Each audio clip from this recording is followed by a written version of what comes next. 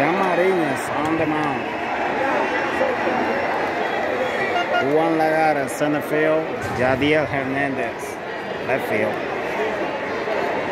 Daniel Koch, shortstop. Jonathan Villar, third baseman. Carlos Paulino, catcher. Sergio Alcántara, at bat.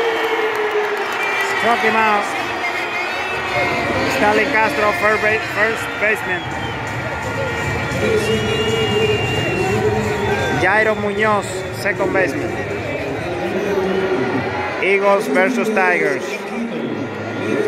The main rivalry in the Dominican Winter League Baseball.